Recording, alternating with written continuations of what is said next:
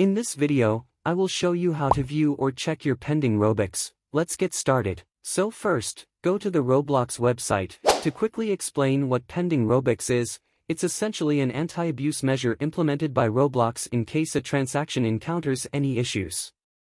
They can then go and resolve it. I'm quite sure that the shortest time Robux can be pending is 3 days, and the longest could be up to 30 days.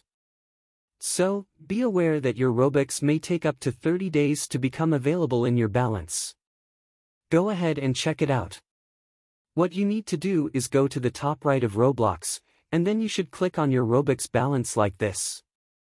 As you can see, you can view your balance again and then purchase Robux. But what you should do next is click on this lower balance type here, and this will take you to your Roblox transaction page. Here, you can see my transactions. We have options for a summary and a date range, but what you want to do now is get to incoming Robux, and then, as you can see at the bottom, we have this section called Pending Robux. You can hover over it, and it says that pending Robux is not included in your total until it's released. If you continue, as you can see, I currently have pending Robux, so it really is just a waiting game.